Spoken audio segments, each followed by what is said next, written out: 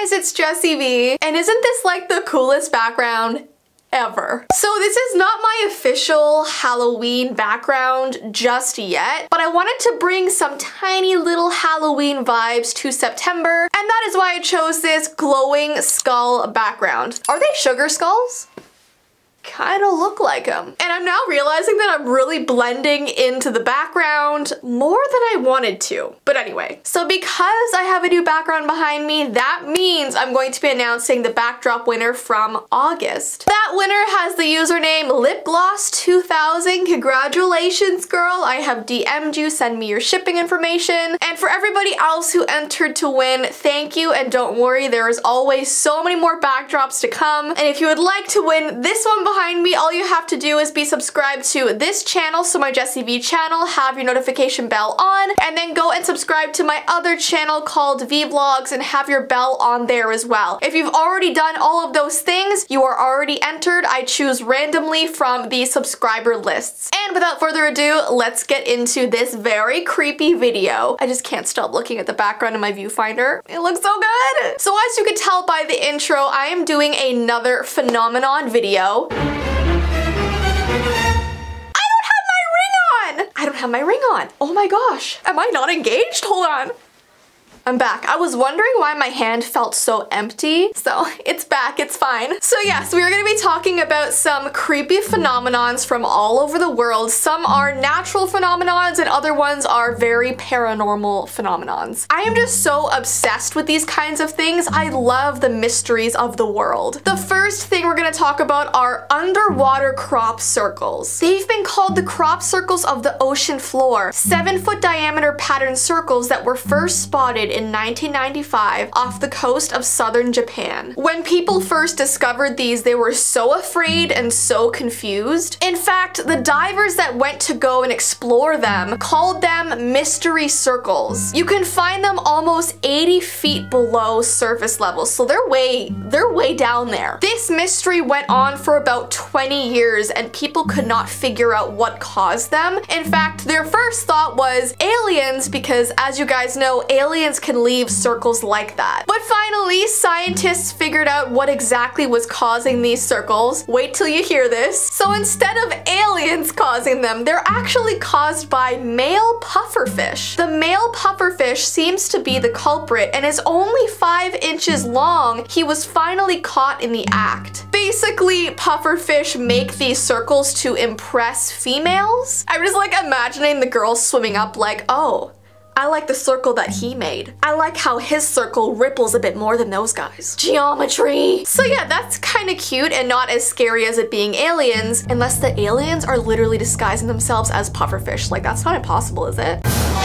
Like, imagine if certain creatures are actually aliens and we don't know it yet. The next phenomenon is called the Flatwoods Monster. So this all happened in a very, very small town. There were less than 300 people who lived there. So this all happened in 1952 and there were 2 brothers playing in a schoolyard. It says they were ages 13 and 12. All of a sudden, while they were playing, they noticed this bright, pulsing red light in the sky above them. It was moving across the sky above them and eventually crashed at a farm nearby. So the 2 boys went and told their mother, and the 3 of them ran over to investigate what fell from the sky. As they were approaching the farm, they started smelling sulfur in the air. It was a very strange scent, and everyone started feeling slightly sick, as well as the dog that was with them started growling, started freaking out, and he eventually ran away. The closer they got, they started hearing this metallic whining noise, and that's when they saw a creature hovering above the ground by this farm. It says it was 10 feet tall with a blood red body and a green face that almost seemed to glow. It had claws for hands, and there was a dense mist around this creature. Now, this mist seemed to cover everybody in almost a gooey substance, so they obviously ran away in terror. They told the police, they told everybody in the town. It caused a massive uproar. And what's even scarier is it wasn't just them who saw this monster. That day there were 12 reports from people who saw it as well. So obviously the more witnesses there are, the more realistic it seems. So they called it the Flatswood Monster. It was all over TV, it was all over the newspapers. The people who witnessed this monster actually drew a picture of it, and that picture actually exists out there online for you to see. So now this very small town is sort of known for having this Flatwoods monster there, and tourists actually come from miles just to visit this town. There's merchandise of this monster. People have this monster on their license plates. There's signs all over the town about this monster. It's like a well-known thing in this town. It says they even put up signs on the highways that say home of the green monster. So people sort of concluded that it was probably an alien, and it's just really freaky. The next thing we're going to talk about are the black-eyed children. Now, I had heard of this sort of urban legend for a very long time. I've never actually researched it or done a video on it, so maybe you guys have heard of the black-eyed children, but let me tell you, there's a lot to know. The black-eyed children are a young boy and a young girl who are around the age of 10. No one knows exactly where they came from, but there are so many accounts around the world of people running into them. Conspiracy theorists believe that the black-eyed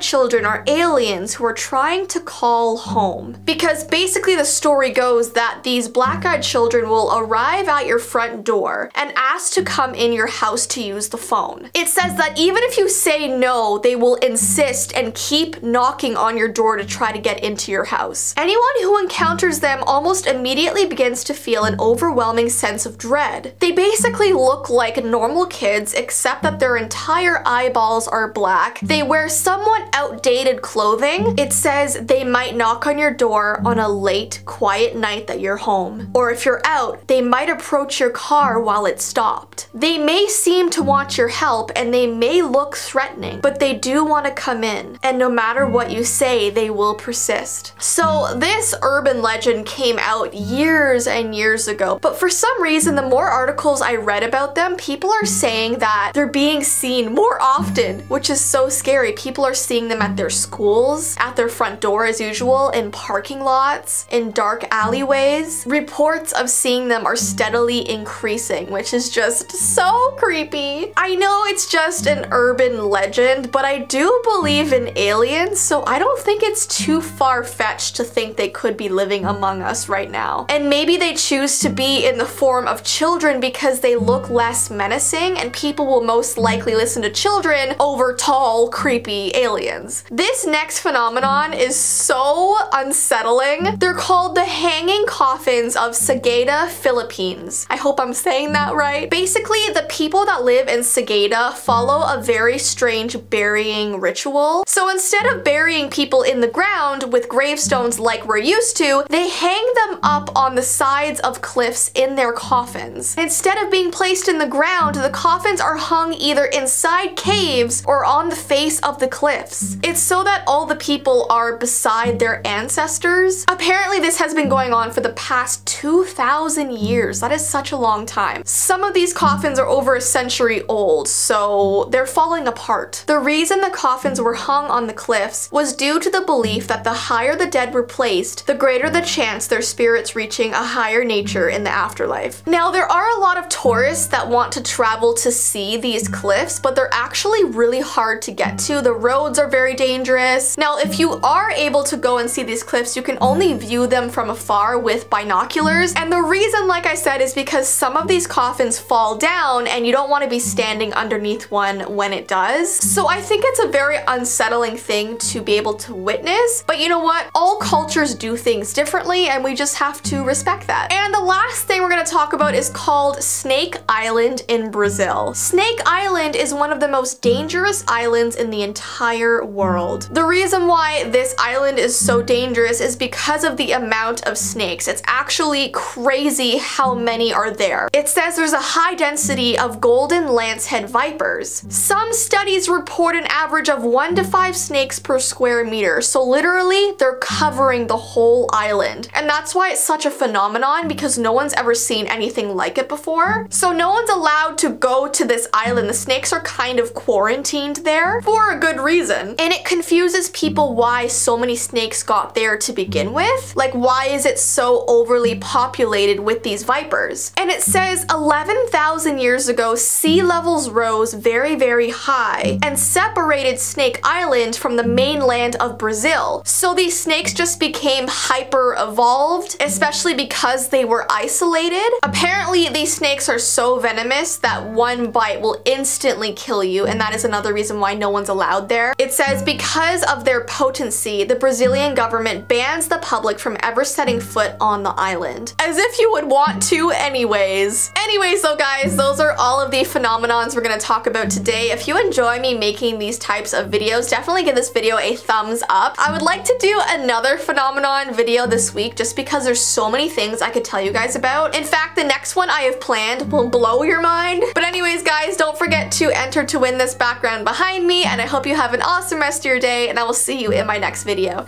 Bye!